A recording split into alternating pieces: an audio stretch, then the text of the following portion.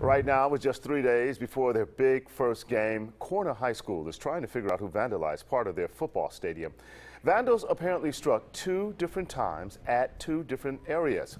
You can still see the broken windows and shattered glass at a concession stand. Parents and students say they want a harsh punishment for whoever did this damage.